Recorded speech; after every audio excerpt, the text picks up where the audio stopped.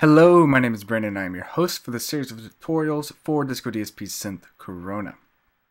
And in this video we're going to be going over what is in the new releases from release 2 all the way to release 2.2. There's been some really cool stuff added and that's exactly what we're going to be going over. So I'm going to read through the list that is provided in the manual PDF for Corona when you download Corona. And then after I'm done with that, I'm going to open up Corona and then check out what this stuff does. So let's start with release 2. Sound Font 2, or SF2, is now supported by Wave oscillators. Support for folders with DWB extension for custom oscillator, Wave, and SF2 loads. Another thing added is the Super 7 Unison, which is a modeled supersaw for parabola, saw, square, and sine oscillators. Additional ADR curves on the modulation envelope. LFO smoothing. Phase parameter is now working with Wave oscillators. Modulation matrix unison detune destination, factory and creation bank presets sorted by type, and GUI enhancements, subpixel rendered fonts, new logos, and module reallocation. In release 2.1, we have a fixed modulation matrix filter envelope modulation destination range. Free wave extension for registered customers at members area. So go to the same place that you downloaded Corona and it will be right underneath it. In release 2.2, there are two new oscillator combination modes, modular addition and bitwise rotation. Also, two new filter shapes, quantize and asymmetric quantize. So let's open up Corona. Now the first thing I'm going to do is explain to you some of the new GUI enhancements and the new logos and how some of the modules have moved around. You're going to notice that the unison is now right by the oscillator section when it used to be at the very end over here. This doesn't really change anything except for the fact that all the envelopes are now on the very right side and the LFOs are through the middle.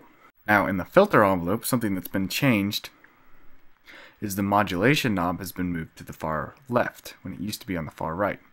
Now this doesn't change anything except for, just like before, all of the releases, sustains, decays, and attacks are all straight up and down from each other. Now when we look at the LFO, we're going to see an entirely new knob, which is the smooth knob. And this is going to be one of the big things I'm going to be demonstrating. What it does is it smooths the waveform for the LFO, which is really nice, and I'm going to come back to that later. A new change is that the phase parameter is now working with Wave oscillators. When we come over to the unison and we take this drop down box, we're going to notice something new, which is the Super 7. So I'm going to leave the sound that I have on right now and play it. You can hit the Super 7. And the only thing that you can now adjust is the knob.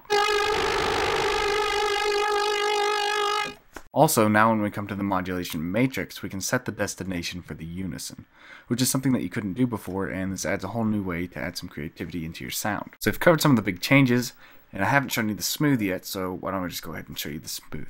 I've set up the sound specifically for the smooth that I felt demonstrated it the best in a way that you'll be able to hear exactly what the smooth does. What I've done is assign the destination as the cutoff down in the modulation matrix and the filter LFO to be the source. Right now I have the smooth set at 0 and my waveform is a triangle. Now when you look at a triangle waveform, there's some hard edges, and what the smooth does is when it hits those hard edges, it kind of rounds it off. So the LFO isn't as harsh at those points in the wave. So I'm going to play and let you hear what it sounds like before. I'm going to adjust the smooth up as I do it.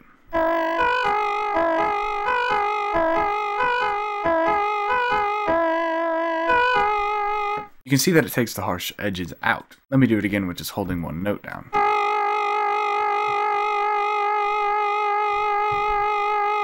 So when you find your LFO is just a little harsh, try adjusting the smooth. So in a nutshell, that is release 2 through 2.2 for Corona.